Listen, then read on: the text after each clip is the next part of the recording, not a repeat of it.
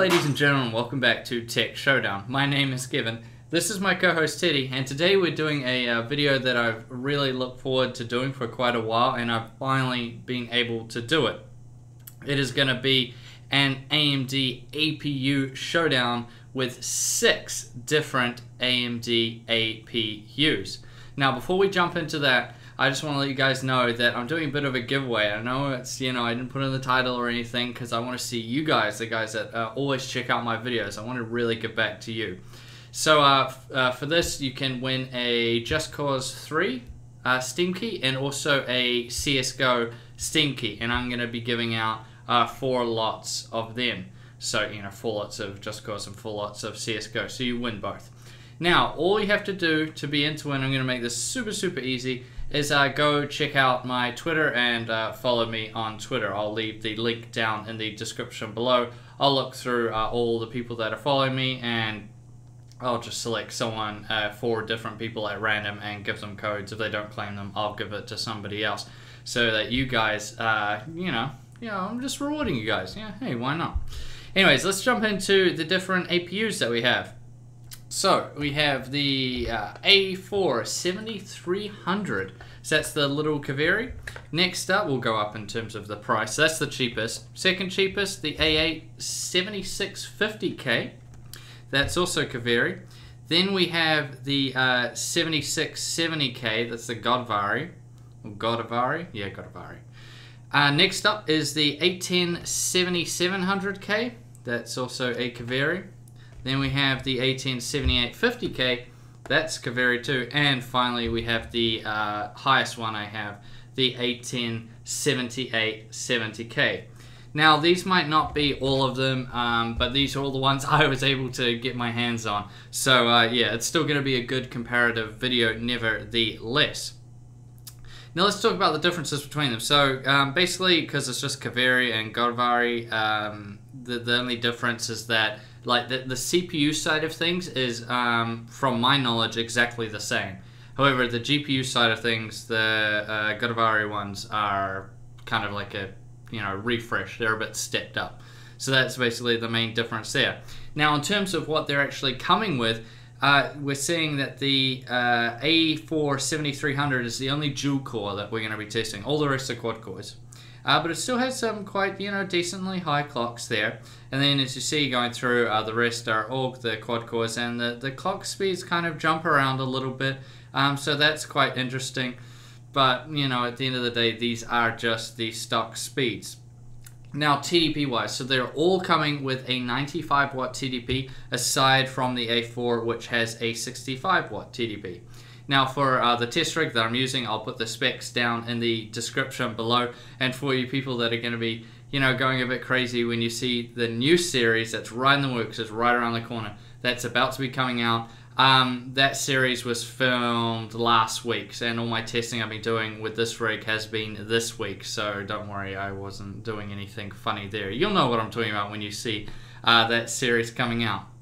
So, now with all of that out of the way, let's jump into the benchmarks and see how all these APUs did. So for my testing, I did a CPU test, which is Cinebench, a GPU test, which I used Valley for, a combined test, which I used 3D Mark Firestrike, and then 2 games. So an older, high requirement game in Tomb Raider, and then a newer high requirement game in Rainbow Six Siege. And one other thing is that all of these were done at 1080p maxed out. Now you might be saying, wow, that's really unfair on these poor little APUs. I do that so that in the future we can draw comparisons to other graphics cards that I've tested and other things. It's just I want everything to be on the same level. I don't just want to drop it all down just because they're not made for it. We didn't do it with things like the GTX 950, for example, so I'm not going to be doing it for these guys, but they're being compared to each other, so it doesn't matter anyway.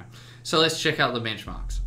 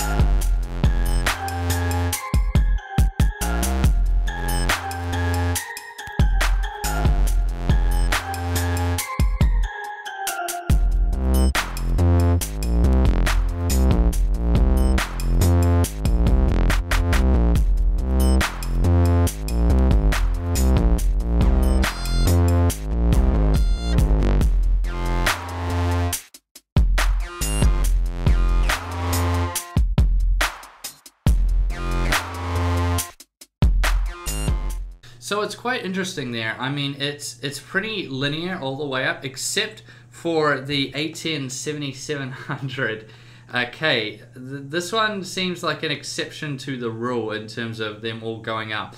I don't know why this did so averagely, considering that it should have done better than the A8 7670K.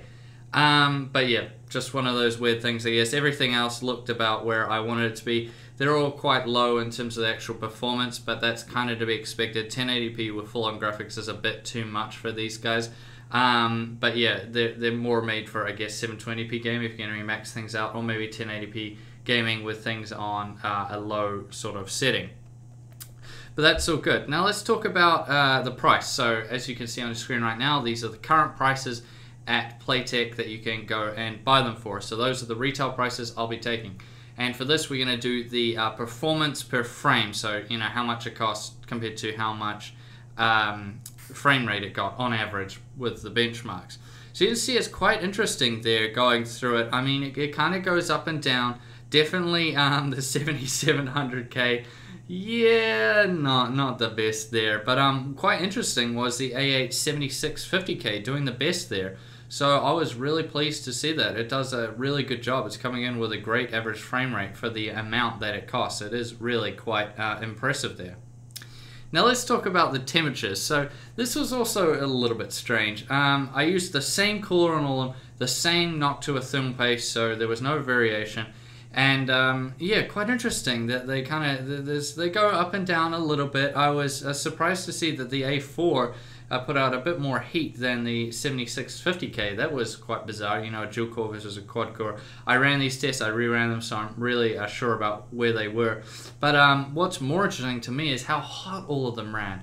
Now granted, the A10 7870K, why it comes in this gigantic box, is because it has a much larger Cooler Master cooler that comes with it by default. So me running it on the same fan as these other guys, you know, in the smaller boxes, is a little bit unfair, and part of what you're paying for is that much better stock cooler. So keep in mind that that one, although it was very high, that's on a cooler that wasn't really made for it. And if you actually went out and bought one of these yourself, it would come with a much better cooler straight out of the box. Which brings us now to the conclusion. So I've been wanting to test APUs for a while, but honestly I gotta say that I'm a little bit disappointed with the kind of performance you're getting out of them. I was expecting quite a bit more than what they actually gave me. Nevertheless, if you're looking for an APU, I think this really shows the clear winner as the A8 7650K.